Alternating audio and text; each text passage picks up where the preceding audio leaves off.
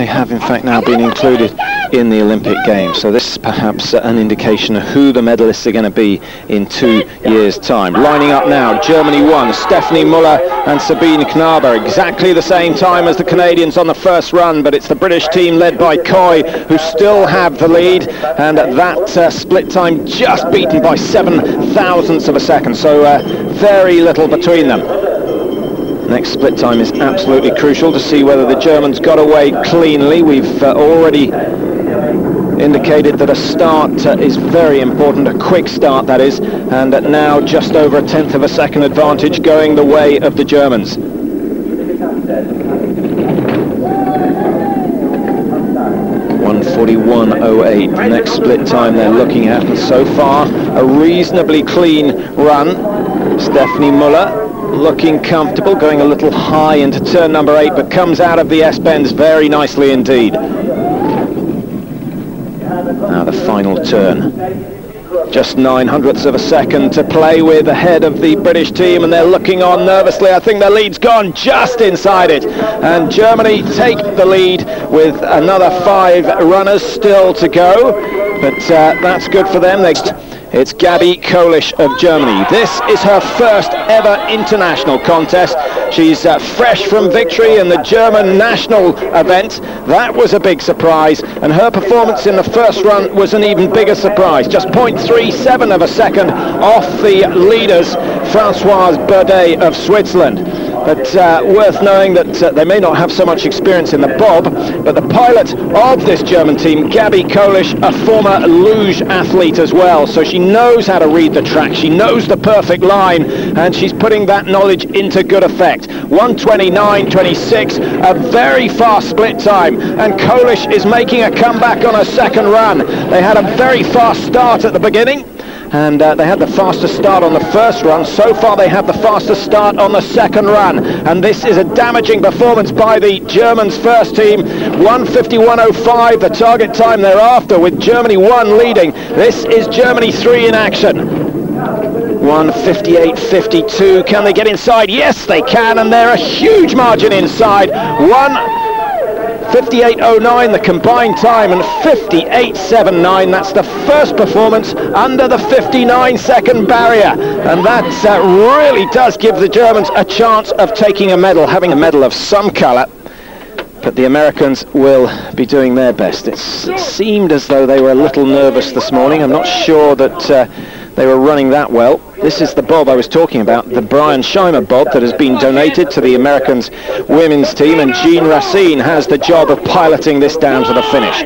Their first run time, 59.18. They've got to beat that 59 barrier now if they want to contend with Kohlisch of Germany, who's just led the way. The start, very important. 1:05.00. Are they inside it?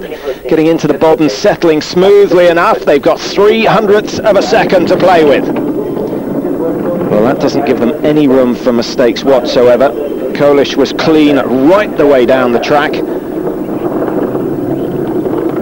Made it look very easy indeed. 1:29.26. This is going to be the split time that tells us how America are going. They were 300ths inside, remember, at the start. Have they maintained that? No, they've lost it. But absolutely dead even with Germany 3 now.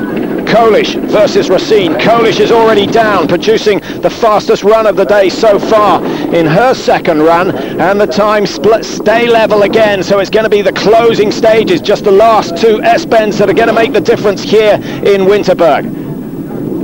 And it's gone the way of the Germans, so Kohlisch is going to stay in front. I can't see America coming back from that margin, and they've lost over a tenth of a second on their second. Done well and taken full advantage of the sprinting power of Kathleen Herring, who was behind her on their second attempt.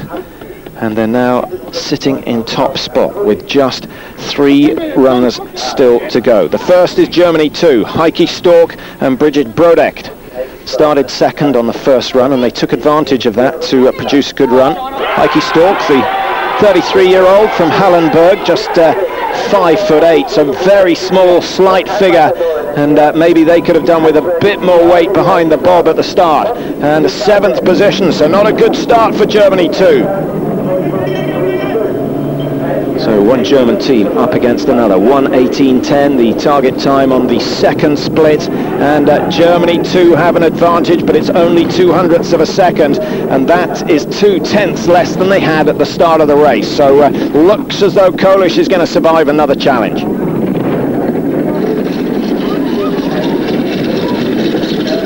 This pair of Stork and Brodbeck in 4th and 5th position in the 2 World Cups held here last year in Winterberg, so they will have gained some confidence from that, but they didn't look quite so fresh in training, making errors on the lower part of the course, and they've done it again, and they've lost their advantage. 1:58.09 is not going to go. Kohlisch and Hering are going to stay the leaders in this World Championship. 1:58.42 for Germany too, and they're over 0.3 outside. Well, we knew their time was good, but it's looking to be stunningly good. First time this event has ever been held. Only one event, no 4-man event in the women's category. Just the two-person bob, perhaps we should call it, to avoid contradiction. And is it going to be Germany, who lead at the moment? USA's last challenge coming up now with Jill Bakken and Shauna Roebuck. And then the Swiss pair of Françoise Berdet and Katharina Suter, who put in such an impressive run on the first run, finishing 0.12 ahead.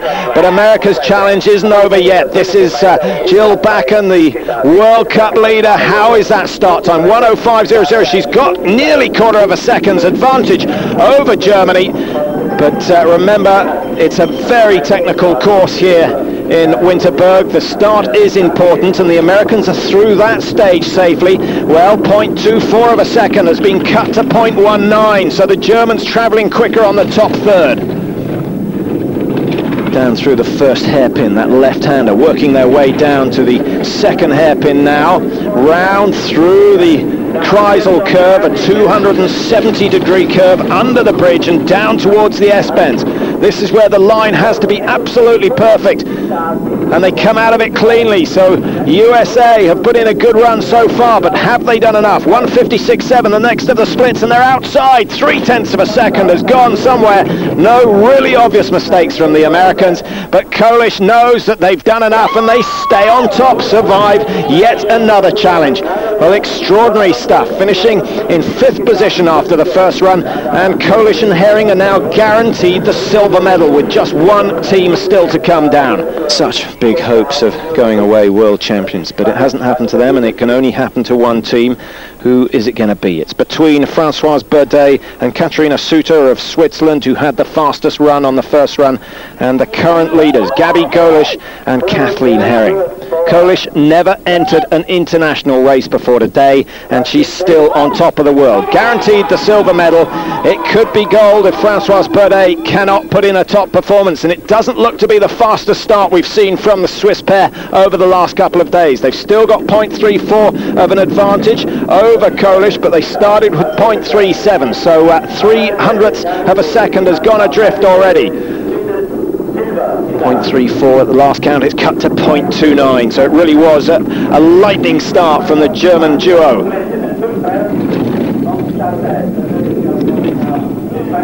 0.29 now down to 0.20, so Switzerland losing that advantage. 0.2 to play with as they meet the halfway stage, coming out of the Kreisel turn. Now the S-bends are more important forever for Françoise Berdet, the woman who's certainly got the most experience of any of the drivers on the women's tour. Can she use that to save that first place? 1:50.67. It's very close. She's outside, in fact, lost 0.3 over the middle section, and it looks as though Germany are going to go away champions. And another big mistake. 1:58.39 for Switzerland, 0.30. They go into 3rd place, and there is no change in the top 2. Amazingly, Kohlisch and Hering have come away with the World Championship title, having never entered an international race before. Well, emotional scenes amongst the German camp, and it's quite understandable they could. And Katharina Suter. Germany 2 in 4th, and in 5th position Stephanie Müller of Germany 1. So 3 German teams in the top 5, dominating it as they did the one.